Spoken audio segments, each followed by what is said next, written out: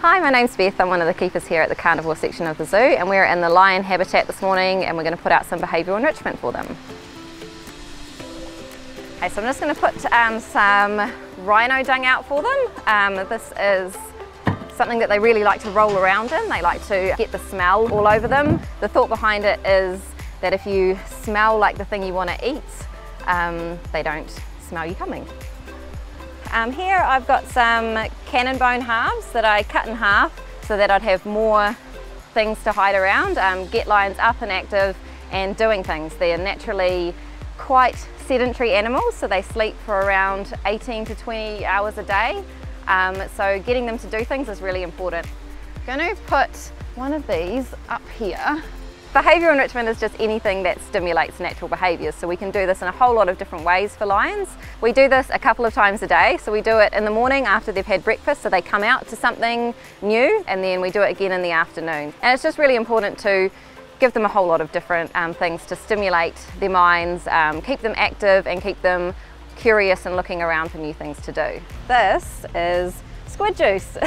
Lions haven't had this before, so I'm not sure what they will do with it. I'm just going to pour it around. You can make kind of like scent trails that they can follow or choose to ignore.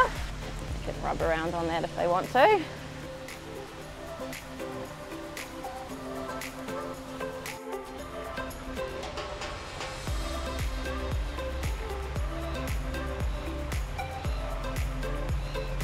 So here at Auckland Zoo we have two male African lions, Malik and Zulu. They are nearly 17 years old, which is getting quite old for lions. In the wild, their life expectancy is around 8 to 10. So Zulu and Malik are part of the Australasian breeding program for African lions. So they moved to Arana Park in Christchurch, where Malik sired some cubs to keep genetic diversity between lions in New Zealand and be part of a pride situation, which is really enriching for their lives. And then from there they moved to Wellington Zoo and then back up to us at Auckland Zoo.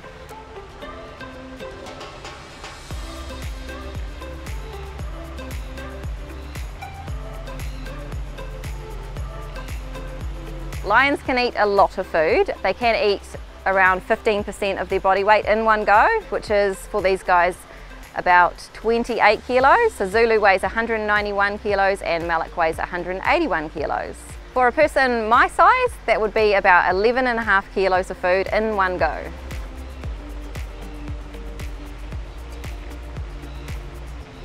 I just love lions. They're my favourite animals to look after.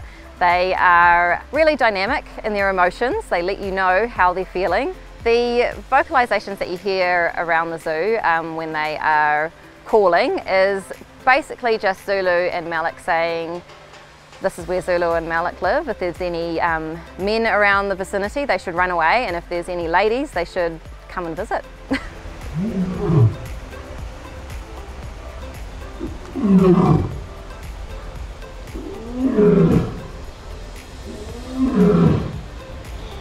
Lions are really vulnerable to extinction in the wild. They have become extinct in 26 of the countries they were once present in around Africa, and this is mainly due to habitat loss because humans are encroaching on spaces that wild animals need to live, and they also lose out on the food that they need to hunt if they're a lion.